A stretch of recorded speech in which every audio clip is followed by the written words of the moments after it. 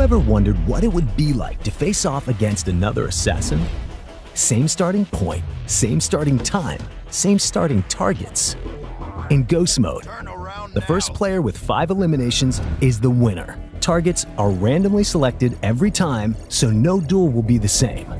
Since you start off with no equipment, you'll need to improvise. Find ghost crates and grab disguises as you go. If your opponent scores a kill, you'll have limited time to react. Will you risk blowing your cover? Be careful.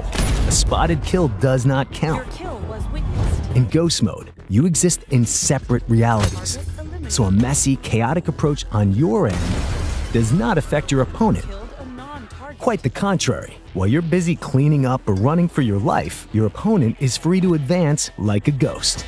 Be cunning, be creative, be ruthless. Good luck.